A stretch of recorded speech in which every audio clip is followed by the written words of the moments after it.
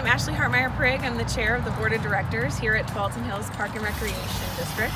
I'm here at Eichler Park today to tell you about an exciting project that is upcoming. So through our visioning process, you all shared with us that you wanted us to maintain our parks and keep these great assets in wonderful shape. In addition to that, you told us you wanted to have unique experiences like this BMX park. So this park has been here since 2011 in collaboration with the Northwest Trail Alliance, and we are going to be making some changes to this park, and we want your input on the process.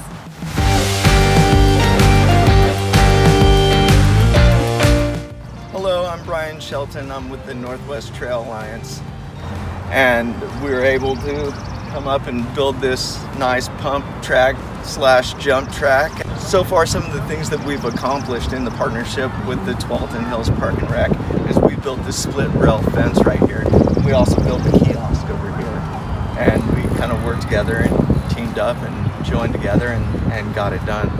I took over stewardship of the park in 2014, and where I seen gaps where smaller guys were not making it up the hills and stuff, I kind of added features, and we'll have more of that to come.